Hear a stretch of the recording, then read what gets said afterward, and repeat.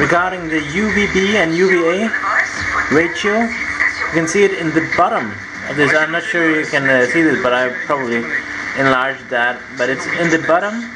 It's just when you read fixture equipment with a timer, and below that, if you go one line down, you can see 100-R-22/2.5. So the 22 is UVA and the 2.5 is UVB.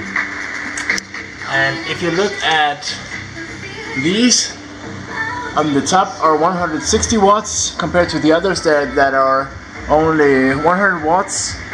And you can see that these are, I'm not even sure if I can see that. Yes, it's 28/2.6. So I would actually prefer just to have the 100 watts because I don't need all that UVA radiation. But this probably is more similar to the sun.